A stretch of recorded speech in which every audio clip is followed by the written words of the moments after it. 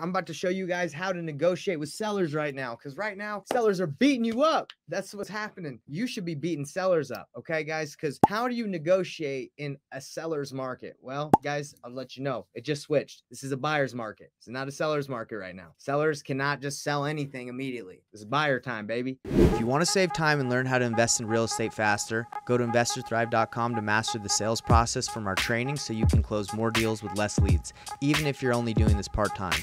Or if you don't know where to start and need help, give me a call at 385-398-9862 and let's chat. So I'm going to show you how to negotiate in a buyer's market, and I'll just switch it. If what would you do? You know, how would you negotiate? I'm going to answer both. All right. I need to get my VA, AJ, my trusted VA in here. Hey, Jay, what up, brother?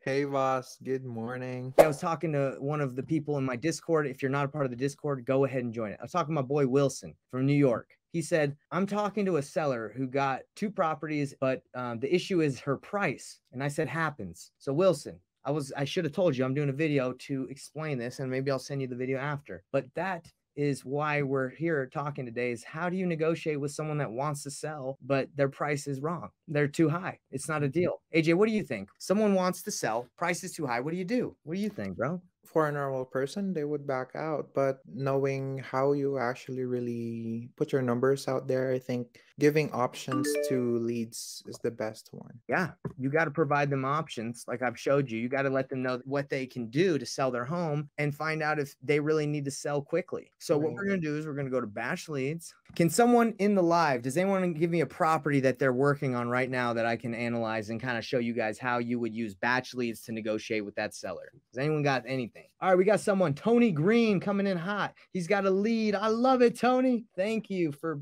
dropping that lead. Look at that. Hey, let's go. Flex. Give me a flex wherever you are, brother. All right, we're going to use your lead. Now, AJ, let me ask you a question. Do you think you should be talking numbers and negotiating with the seller in the very beginning of the call? No, I don't think so. It's going to be really weird. It's too soon, right? Right, too soon. If you called me and you said, hey, I want to buy your house, I'll pay 180. I'd be like, who are you? Why are you calling me? Like, why do you think I just said 180 when my house is worth 600,000 or whatever it is? It wouldn't make sense. So you have to make sellers, first of all, through a process before you can get to the part where you start talking numbers. Numbers don't matter, guys. Numbers are like, I've talked to people that want like $1 million, and then eventually we get down to 750, $250,000 discount. What changed? Nothing really changed. He still had the same motivation. I just was able to uncover it more. So that's why the sales process that I'm showing you guys is so important, which we're going to go over. So we're going to look up my boy Tony Green. We're going to look up his property. We're going to use batch 150K. Okay, so this looks like it might be like some kind of townhome or something. It says property vacant. Oh, look, it is vacant. Tony, do you know what the seller wants for this house? Have you talked to him? And if not, it's okay. So what I would do, first of all, when I'm talking to the seller, this is the exact process I'm going to go through. I'm going to do it with you. AJ, you're going to role play with me. Okay. And it looks like we got our boy Tony Green saying it's upside down. He got it for driving for dollars. He talked to the mother, son passed away. So I'm dealing with the mother. Okay. Tony, appreciate that info. But do you have a price that they want for it? Something they're asking so we can use it in the role play? If not, it's okay.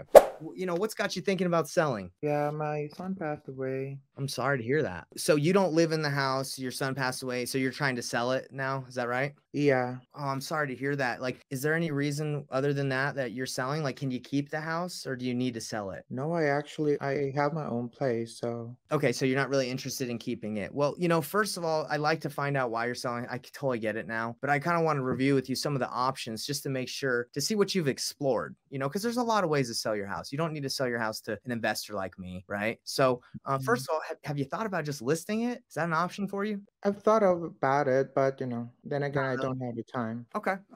And is keeping it an option? Can you just rent it out? I'm sorry. I know that it's an issue with your son and everything, but like, could you keep it? Could you rent it? Not really rent it. No, I don't have the time for all that. Okay. So keeping it, renting it, even flipping it. I'm sure you don't have the time to flip it yourself. No. Okay. So it sounds like to me, after kind of going through some of the options on way to sell your house, you don't want to list it, you don't want to rent it out, you don't want to flip it. So it sounds like a cash offer is what you're looking for, like someone that can just buy it right now in 7 days and just be done. Is that kind of what you're saying? I think that would be an option. Okay. I think that is the only option I should say. Okay. But I guess what does it depend on? Because you were kind of a little hesitant. You said it is maybe an option. Well, it's really the price. Okay. Well, Yeah, I mean, I'm assuming you have an idea of what you want for it. I did see that, what do you call that? The online platform, MLS Zillow. or Zillow. Mhm. Yeah, but I probably would want to go higher than what I see there. And why is that? You just want as much money as you can get? I think the property is in a pretty good condition, so Okay. probably wouldn't go up to it. Okay. No, that makes sense. So tell me again, what do you want for the house again? As I look it up on my on Batch Leads, I was really hoping to get right about 300. 300,000. Oh, and how did you come up with that again? Well, there were properties in the area from the neighborhood who actually got it sold for 300. So I was Yeah, hoping to. I'm actually looking at it right now. So you said you were looking at properties that sold around that in that area for 300,000. Did you check to see if those were like comparable to the one that you have, like same bedroom, same bath, townhome? Did you check that, or did you just see stuff for sale? No, I just looked. Well, look, I'm looking at it right now, and underneath, townhomes on Batch Leads. Batch Leads is a service I use, right? It helps me comp properties. You're asking for 300,000. Is that right? Mhm, I'd love to get you that, but it's just I'm just looking at the info. It seems like properties in the area. I mean, maybe they sold like that over the last 2 years, but the market's really shifted. I'm mhm. sure you know about that. The prices are going down. It's harder to sell stuff. Yeah, I've heard about it. Okay. I understand that you want that, but I feel terrible. I'm definitely not going to be able to get you close to there. Maybe if your house is in great condition, maybe if it's in a good spot, but I'm just looking at the data and it doesn't support something like that, especially for me as an investor. So let me ask you about the condition of the house. Maybe if it's in great shape, maybe I can pay you a little bit more. Is it in awesome shape? Have you updated everything, the kitchens, the bathrooms, everything within the last, 2 years? So it's all pristine and nice. Yeah, actually, my son updated that. The kitchen and the bathroom were updated 2 years ago. So I Oh, think wow. it's in a good condition. Did he do it himself or did he hire someone out? I'm not really sure if he did. Okay, well, let me ask you this. What issues are there any issues with the property? I don't think there are. Have you been there? When's the last time I you were there? actually been there 3 months ago. If the house is in great condition, I mean, listing it is the best option. But also, if we can come upon like an agreement, I might be able to just take this over. Is there a mortgage in place? Is there No, a there's mortgage no. currently or is it paid off? No, I believe this is paid off. Cool, cool. Miss, I understand why you're selling. I understand the condition of the home. I understand you need to close quickly. I've been trying to rack my brain on how I can get you close to what you want. But, according to the comps that are in the area, properties that are extremely rehabbed and really nice, they go upwards of like maybe like the 200, 250 range, but those have been updated, right? And yours, Mhm. from what you're telling me, it's got a little bit of updates, but I'd still probably have to go in and get the whole place updated. And by the way, 260 is what they sold for. Well, it actually looks like it just sold. That seems to be like what a really, really nice townhome is going for, top dollar, right? And I never just Mhm. Mhm. expect it to be top dollar because the market, I believe it's going to continue to go down. I think, according to the numbers here, I would probably have to be around, according to what I'm looking at, probably around $100,000. Oh, Yeah, maybe like the range of 100 to 120,000. I think the last time I checked on Zillow, it was higher than that. Higher than 120? I mean, when I looked into Zillow, I think it was 150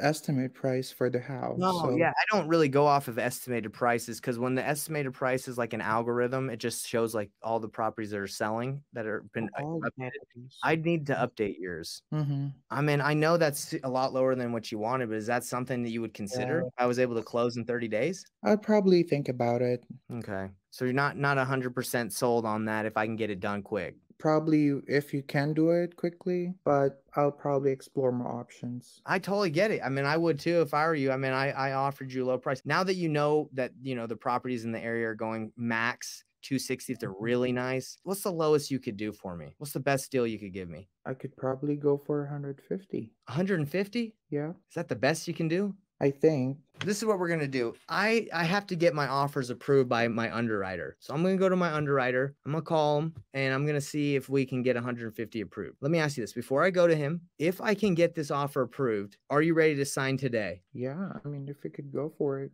Hello, miss. How are you? Okay, good.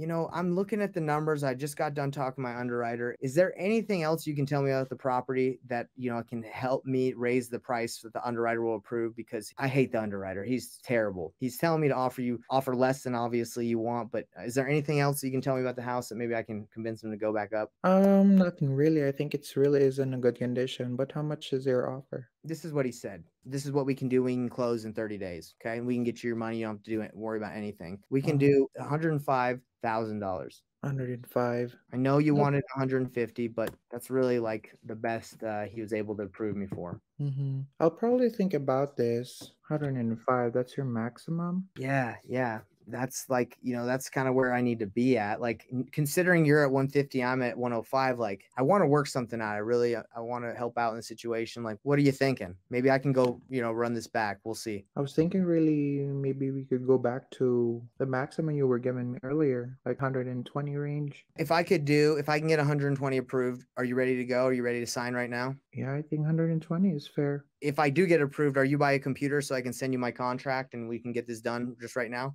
Yeah. Okay, sounds good. All right, let me call you back. All right, hang up. I ran the numbers. Even though I'd like to get it lower, 120 gets us a 20K wholesale fee. It gets the flipper 30 if it's a full rehab. Now, if it's a medium rehab, then we can make more money. She says it's in good condition. It's possible. This is a deal according to the math. This area might be a little bit different. Who knows? I mean, I've never done a deal here, but this would work in Utah. Someone would do this 100%. I would do this deal. So this is a deal. You go back to batch. You just want to verify, right? You want to verify you're not making an offer. And that's why I teach people to get buyers too, like to reverse wholesale by calling someone that you know that buys in this area and be like, hey, you know, I'm talking to a seller. They seem pretty interested. Is this a good deal? And then the buyer can let you know as well. So you don't have to just lock it up and guess.